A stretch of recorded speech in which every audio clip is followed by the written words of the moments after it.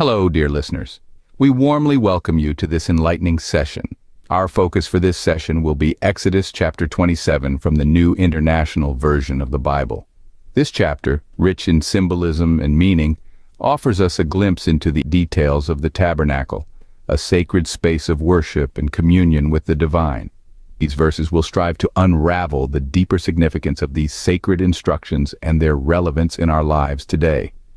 Each verse is a stepping stone guiding us towards a greater understanding of our faith and spirituality. So prepare yourself for a journey of discovery and introspection, a journey that promises to enrich your spiritual understanding. Without further ado, let's immerse ourselves in the divine words of Exodus chapter 27. We begin with the first 8 verses of Exodus chapter 27. Build an altar of acacia wood, 3 cubits high. It is to be square, 5 cubits long, and 5 cubits wide. Make a horn at each of the 4 corners, so that the horns and the altar are of one piece, and overlay the altar with bronze. Make all its utensils of bronze, its pots to remove the ashes, and its shovels, sprinkling bowls, meat forks, and fire pans. Make a grating for it, a bronze network, and make a bronze ring at each of the 4 corners of the network. Put it under the ledge of the altar, so that it is halfway up the altar. Then make poles of acacia wood for the altar and overlay them with bronze. The poles are to be inserted into the rings, so they will be on 2 sides of the altar when it is carried. Make the altar hollow, out of boards. It is to be made just as you were shown on the mountain. Take a moment to let these words sink in. They paint a vivid picture of this sacred altar, its design, and the specific materials used. An altar of acacia wood overlaid with bronze. Horns at the corners, utensils of bronze, a grating with a network of bronze, and poles for carrying. This altar isn't just a piece of furniture, it's a sacred space, a place for offerings and worship. The instructions are clear, detailed, and precise, highlighting the importance of adhering to God's design. It's not just about creating an altar, but about creating it in the exact way God commanded. The altar is hollow, made of boards, and is to be carried on 2 sides, indicating its portability and the transient nature of the Israelites' journey. The verses we just read describe the altar of burnt offering and its utensils. We continue on to the next set of verses, 9 to 19. The next section of Exodus chapter 27 brings us to a detailed description of the courtyard of the tabernacle. The courtyard, as we will see, was an essential part of the tabernacle, a sacred space where the Israelites could come and worship.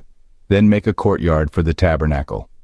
The courtyard was to be 100 cubits long for the south and north sides, with curtains of finely twisted linen. This was not just any courtyard, but a sacred space. It was a place where the Israelites could come and feel the presence of God, a place where they could worship and offer sacrifices. The south side shall have curtains of finely twisted linen 100 cubits long for one side.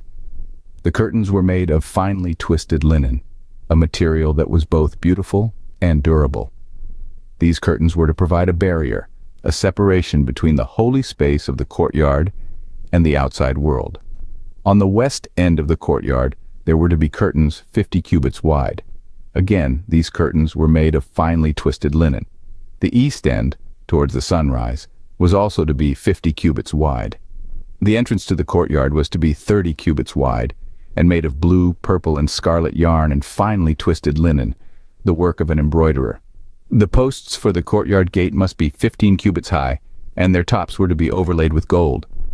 The gate was to be a grand entrance, a fitting entryway into such a sacred space. Moreover, all the posts around the courtyard were to be banded with silver, and their hooks shall be of silver, their bases of bronze. Silver and bronze, precious metals, were used throughout the courtyard, adding to the sense of sacredness and beauty. Finally, the courtyard was to be 100 cubits long, 50 cubits wide, and 5 cubits high, with curtains of finely twisted linen and bases of bronze. The dimensions of the courtyard were specific, and the materials used were of the highest quality. This was a place designed with great care and attention to detail. All the other articles used in the service of the tabernacle, whatever their function, including all the tent pegs for it and those for the courtyard, were to be of bronze. Every single article used in the service of the tabernacle was to be made of bronze.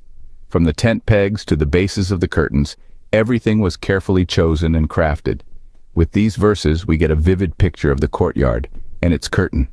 This was a space of great significance, a place where the Israelites could come to worship and feel the presence of God. The instructions given were detailed and precise, showing the care and reverence with which this sacred space was to be created.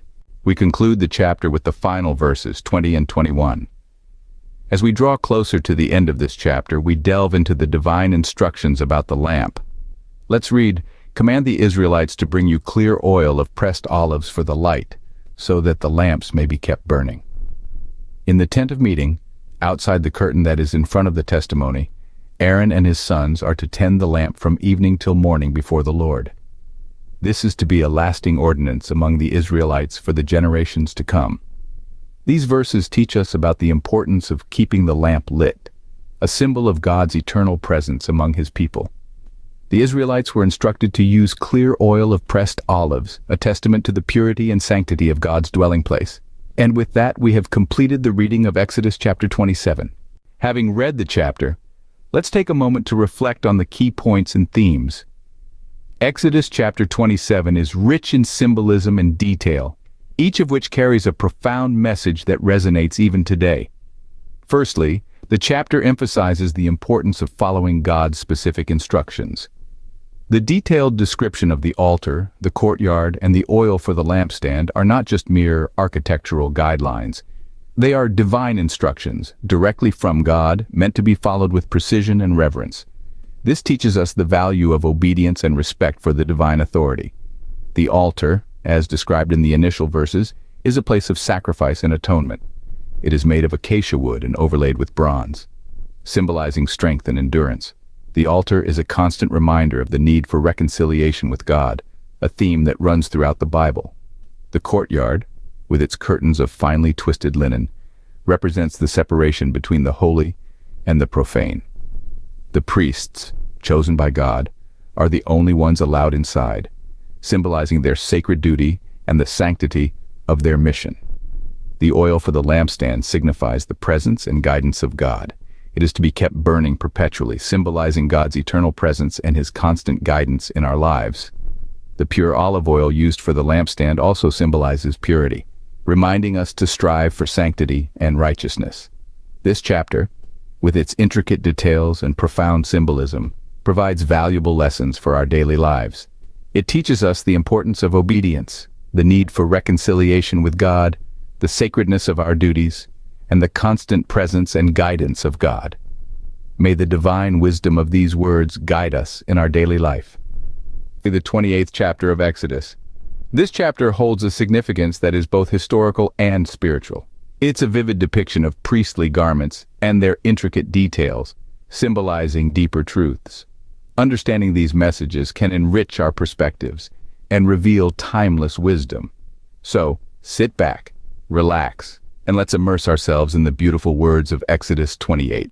"The Lord said to Moses," begins the 28th chapter of Exodus, setting the stage for a divine command of great significance. The Lord's words reverberate with a purpose, a calling that is both sacred and profound. "Bring forward your brother Aaron, along with his sons, from among the Israelites, so that they may serve me as priests." Here we see a clear mandate, a divine selection made with absolute certainty. Aaron and his sons are not merely chosen, they are consecrated, set apart to serve in a role of unparalleled spiritual importance. The Lord continues, "Make sacred garments for your brother Aaron to give him dignity and honor."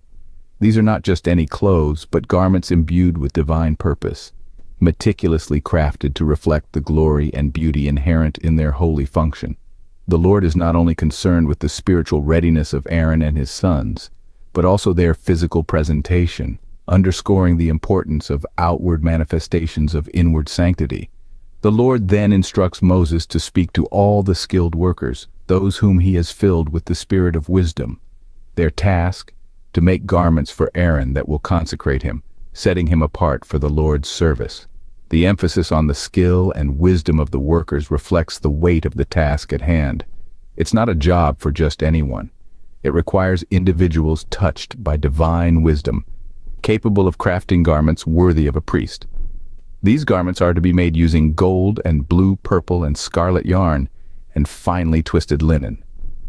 The choice of these specific materials speaks to their value and rarity, further emphasizing the special role that Aaron and his sons are about to undertake. In conclusion, the Lord provides a list. These are the garments they are to make: a breastpiece, an ephod, a robe, a woven tunic, a turban, and a sash. Each piece carries its own significance, a topic we will delve into as we continue our journey through Exodus chapter 28. Make the ephod of gold, and of blue, purple, and scarlet yarn, and of finely twisted linen. Now, this wasn't just any garment. The ephod was an intricate piece of religious attire worn by the high priests of ancient Israel. It was a symbol of their sacred duty, a physical representation of their divine connection.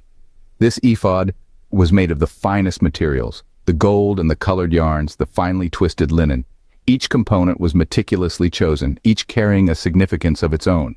The gold, precious and enduring, represented the eternal nature of God's commandments. The blue, purple, and scarlet yarns, vibrant and rich, mirrored the beauty and diversity of God's creation. The finely twisted linen, soft and pure, was a symbol of the priest's purity and dedication. Crafting the ephod required a high level of skill and precision. It was a laborious task, filled with reverence and respect for the sacred duty it represented. Imagine the artisan painstakingly weaving each thread, each strand of gold, each piece of yarn. This was not just a garment, it was a work of art, a testament to the devotion and commitment of those who served in the temple. The ephod wasn't merely ornamental, it was functional, designed to carry the Urim and Thummim, the sacred objects used for divine guidance. 2 shoulder pieces were attached to the ephod, each adorned with a precious stone inscribed with the names of the sons of Israel. This served as a constant reminder of their duty to represent the people before God. The ephod, in all its glory, was a tangible symbol of the high priest's divine role.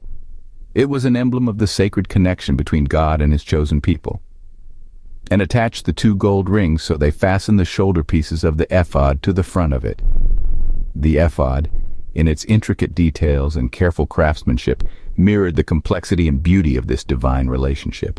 Fashion a breastpiece for making decisions, the work of skilled hands. The breastpiece, my friends, was not merely an ornament, it was a tool for divine guidance. This intricately crafted piece was made of gold, blue, purple, and scarlet yarn, and finely twisted linen. Now let's delve into the significance of the 12 precious stones set in gold filigree. Each stone was engraved with the name of one of the tribes of Israel. Thus, every time the high priest wore the breastpiece, he carried the 12 tribes of Israel over his heart. Imagine the weight of that responsibility, the honor, and the immense symbolism. The stones were not chosen randomly. Each one had its unique beauty and significance. They were arranged in rows, each row containing 4 different stones. The first row was ruby, topaz, and beryl. The second row was turquoise, sapphire, and emerald. The third row was jacinth, agate, and amethyst. The fourth row was chrysolite, onyx, and jasper. Each stone, unique in its beauty, represented the uniqueness of the 12 tribes of Israel. But the breastpiece had another significant element, the Urim and Thummim. These were placed in the breastpiece and were used for making decisions. The Urim and Thummim were mysterious objects. Their exact nature and use are lost to history. However, they were believed to be a means of revelation. When a decision had to be made, the high priest would consult the Urim and Thummim and receive divine guidance. The breastpiece was not just a piece of religious attire. It was a symbol of unity. It represented the high priest's responsibility toward the 12 tribes of Israel, and it was a tool for communication with the divine.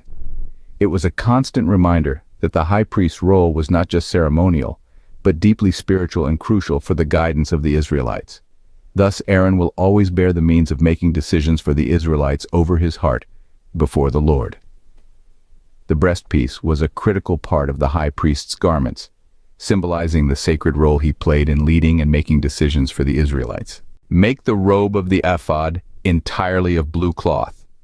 As we continue our journey through Exodus chapter 28, we delve into the other priestly garments, each one rife with symbolism and significance. The robe of the ephod, a long garment worn under the ephod, is described as entirely of blue cloth. This color, a rich deep blue, signifies heavenly grace. At the hem of the robe, pomegranates of blue, purple, and scarlet yarn are interspersed with golden bells. These bells chime with the movements of the high priest, a reminder of his continual service to God. Next, we encounter the turban, a simple yet powerful symbol of dedication and consecration. On the front of it, fastened securely, is a plate of pure gold inscribed with the words, "Holy to the Lord." This inscription serves as a constant reminder of the priest's holy purpose. Finally, we have the tunic, sash, and the undergarments. Made of fine linen, these garments are symbols of purity and righteousness. Worn closest to the body, they remind the priest of the sanctity of his office and the purity required of him. Each garment, from the ephod to the undergarments, is meticulously crafted and thoughtfully designed. They serve as visual reminders of the priest's holy purpose, his dedicated service, and the divine authority bestowed upon him. They will be on Aaron and his sons when they enter the tent of meeting or when they approach the altar to minister in the holy place, so that they will not incur guilt and die. Make a plate of pure gold and engrave on it, as on a seal, "Holy to the Lord." As we draw the curtain on Exodus chapter 28, we behold a grand tapestry of divine instructions, meticulously woven with the threads of sacred symbolism. This chapter has unfolded the profound significance of the priestly garments, not mere adornments, but a physical embodiment of their holy office.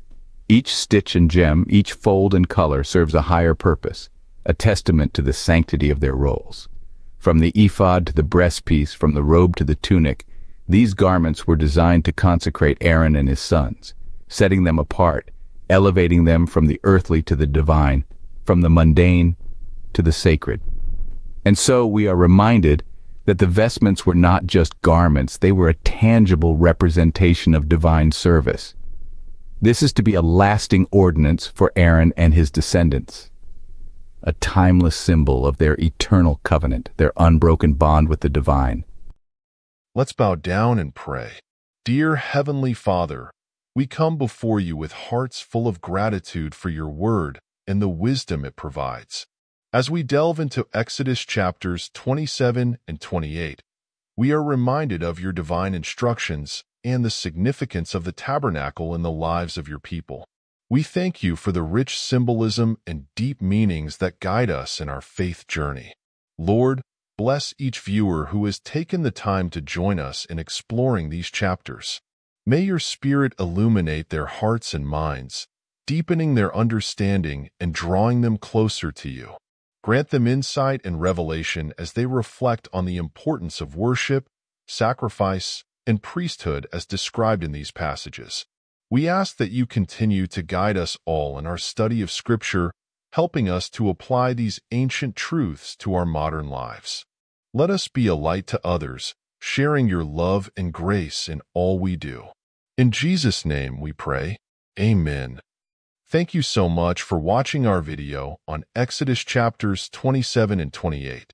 If you found this content enriching and insightful, please don't forget to subscribe to our channel and share this video with your friends and family. Your support helps us continue to bring you more content that explores and explains the profound truths of the Bible. Blessings to you all.